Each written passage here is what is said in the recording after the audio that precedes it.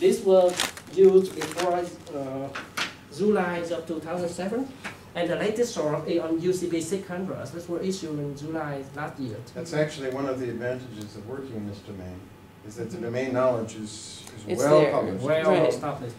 Well, yeah, what I'm kind of asking is that you're taking this domain knowledge and putting it in the mixer and then verifying it against the same domain knowledge. Right.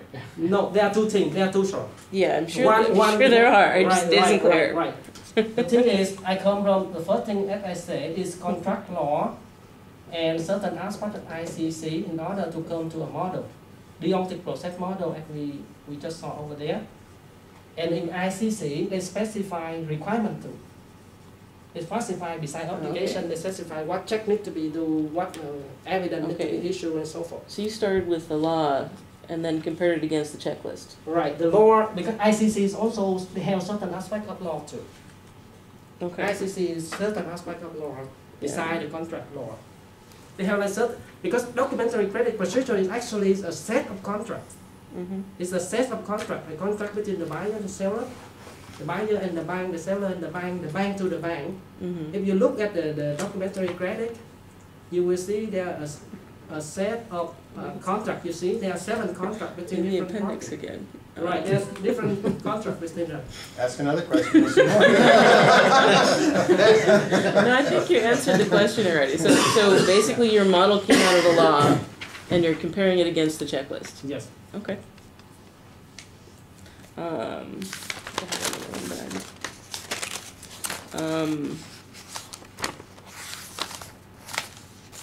No, I think I'm gonna keep going here in the interest of time. Go ahead, Coach.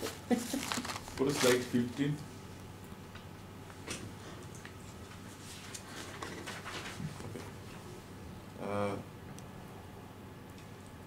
How do you know these are the exhaustive set 1 to 10? Or is there any way to verify that, or you do? Sure. The process will help me to verify that. Okay. In the process here, before I come to the result, you need to look at the process.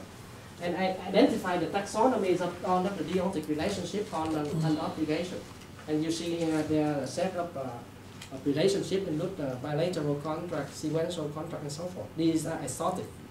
These are exotic. Every kind of contract, even international organization procedure, follow this kind of contract. And I examine again, I send my contract law and ICC and to verify this claim. And you can look at that in chapter 5.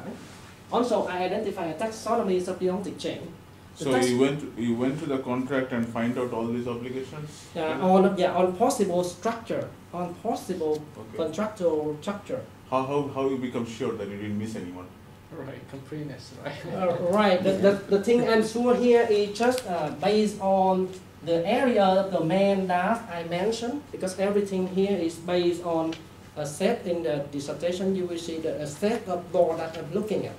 Include the contracting law, include the ICC, include the Incoterm, and so forth. These are the set of rules that govern inter-organizational transaction, especially in business transactions. So based on limited scope still, right? You can't claim these applicable based on what you examined. And yet, if you look at the limitation, you will see it's clearly here. Okay, I'm not considering the second order relation. For instance, I'm not looking at an option contract. An option contract. An option contract is a contract that I promise I do not revoke the establishment of a future contract. That means you can anytime decide to establish the contract in the future. So that kind of thing relates to what? Legal theory is on the second order relation, and I not look at that. In this research, this is one of the limitations. I look at the specific here, what I claim here is on an obligation. And if you look at the taxonomy, you will see it's a completely for an obligation. There are nothing more. No, my point, I understand that.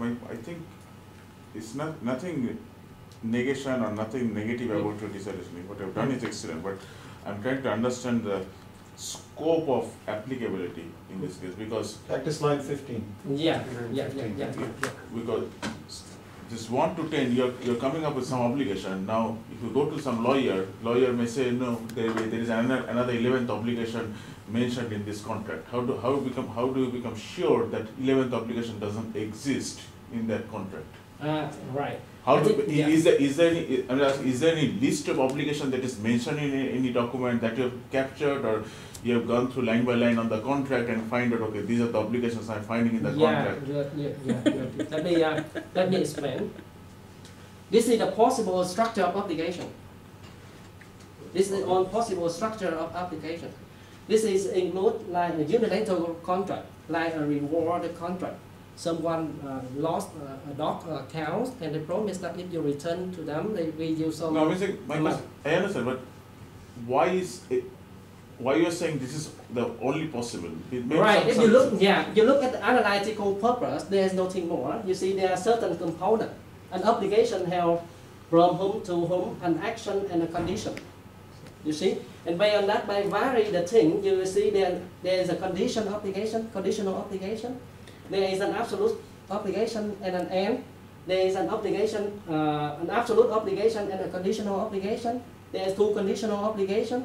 You don't see it quite here, but it's kind of like a matrix. And right, this is like a matrix. So you see, these are combinations are exotic. There is nothing else related to the obligation. So, if someone came up with a new type of contract, you could represent it with a Deontic pattern. Sure, if it's not like a second order contract or something like that. If it's not a second order contract. Like a commune or something like that. You know. Right. If it's not about the option contract like I mentioned before, as the limitation I say, it's not about like, the contract is really interesting. But you could extend it to handle options. Sure. Yeah. But it isn't here. Yeah.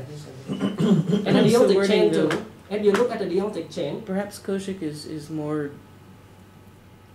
hinting at the way you've worded it than the actual work underneath it. Right. If you look at the Deontic chain, you see these are like the taxonomy. Right. Like the taxonomies of the Deontic chain. It's not what I asked for. There's 10 more to come. Back to slide 15.